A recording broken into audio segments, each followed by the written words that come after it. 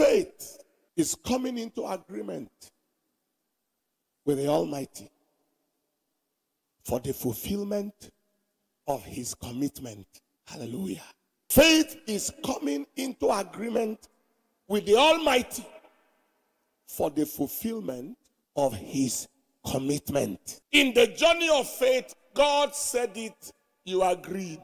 Coming into agreement with the Almighty for the fulfillment of his commitment. Deuteronomy chapter 28 and in verse 1 to verse 2. And it shall come to pass, if thou shalt hearken diligently unto the voice of the Lord thy God, to observe and to do all his commandments which I command thee this day, that the Lord thy God will set thee on high above all the nations of the earth. And all these blessings shall come on thee and overtake thee, if thou shalt hearken unto the voice of the Lord your God. That is, agree with him. He said this, agree. Amos chapter 3 verse 3. He said, how can two be agreed?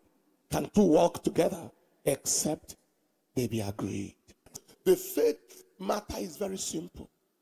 God said, if you obey and serve me, you will spend your days in prosperity and your years in pleasure.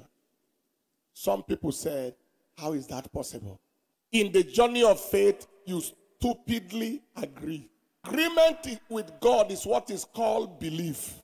I agree with you means I believe what you said.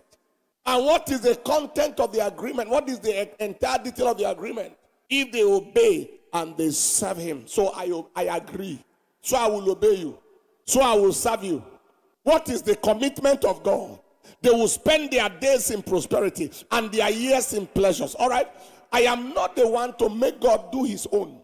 When they say a person is a great man of faith, it means that he greatly agrees with God easily. He agrees with God effortlessly, neatly. He believes God stupidly. He has no questions. He's not in argument with God.